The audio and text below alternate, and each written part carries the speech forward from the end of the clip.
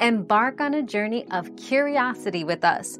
What fascinating questions are we exploring today? To change your Verizon FiOS router password after resetting it, connect to your router's network first. Open a web browser and type in the router's IP address, usually 192.168.1.1. Log in using the default credentials found on the router's sticker or manual. Navigate to the wireless settings menu.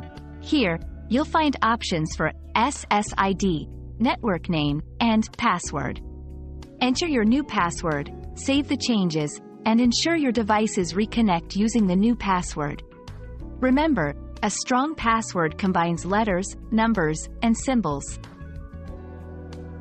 Our quest for knowledge never ends. Thanks for being part of today's discovery.